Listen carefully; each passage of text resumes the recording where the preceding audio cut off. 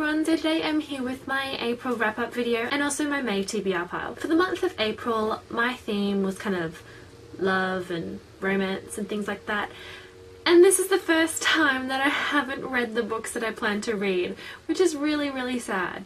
But it's all because of one book. So I finished reading One Day by David Nicholls. So I talked about One Day in my previous wrap-up video. It was pretty good. A bit of a chunky one to get through. Took a little while, but it was quite enjoyable. I've rated this one 3 out of 5 stars. I then read Lies Beneath by Greenwood. I received this book from NetGalley and it will be released in June, I'm pretty sure. And it is about mermaids. It's from the perspective of a male mermaid, and they're kind of like killer mermaids that, you know, suck the life out of the people and kind of absorb their, I guess, their emotions. The mermaids can kind of see a person's aura and then absorb that. I really enjoyed it. I haven't rated it yet, but I will be doing a review of that one on the blog this month. I also read Delirium by Lauren Oliver, and I really enjoyed this book. My goodness, I was heartbroken by this book. Oh my. Rate this 5 out of 5 stars. The Catastrophic History of You and Me by Jess Rothenberg. I was pleasantly surprised by this one. I wasn't too sure what to expect because I don't read too many contemporary books, but this was absolutely hilarious. I really enjoyed it. 4 out of 5 stars. I also read Intuition by Meyers, which is just a short story. It's an introduction, sort of, to Intangible, and I really enjoyed it. It's like really short, like 15 pages. I was just drawn into the characters and I am really intrigued to see what happens next. I also finished the audiobook of Finnikin of the Rock.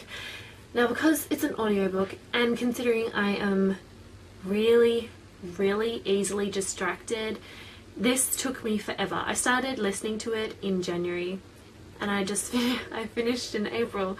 So it's not that I didn't like the story or anything. I quite enjoyed the bits that I was paying attention to, but it's just I found it hard to find the time to listen to it. Like I said though, because I got so distracted, I think I probably missed a whole lot of the story.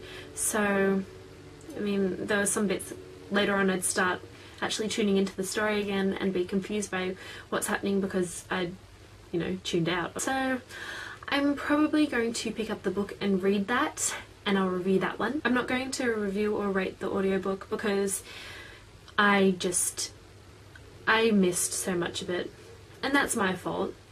There was no problem with the audiobook or the story at all, but yeah. So those are the books that I read in April, and there's also the book that I'm currently reading, A Game of Thrones by George R.R. Martin. I started reading this probably on the 15th, so I've been reading this for 2 weeks. And I'm that far in. It is a monster of a book. I am really enjoying this, do not get me wrong. I'm really enjoying the story. It's just hard to get through. I even participated in Dewey's 24-hour readathon and I got through maybe that much, maybe a little more. I got through close to 400 pages and I only actually read for like 10 hours. My god. I was hoping to finish the entire book by then, but no, that just didn't happen. So yeah, still reading it. I will get through it, I swear. Now on to the May TBR. So for this month I'm reading sequels because I often start new series or start new books and then I kind of leave the sequels sitting on my shelf for a little while. I will be reading Insurgent by Veronica Roth. Definitely when this book arrives. I'm definitely reading that book. I will also be reading Crescendo by Becca Fitzpatrick, which is the sequel to Hush Hush. I wasn't actually planning on continuing with this series too much, but since I got this cheap secondhand for a few dollars, I decided why not. City of Ashes by Cassandra Clare. This is the sequel to City of Bones. I enjoyed City of Bones, but not as much as I was hoping to, so hopefully this one's better. There are a couple of other sequels that I might get round to if I manage to pick up the book, if my book buying ban allows me to. That'll be Pandemonium by Lauren Oliver and Fade by Lisa McMahon. So those are all the books that I plan to read. I hope you all have a wonderful May and I will see you next time.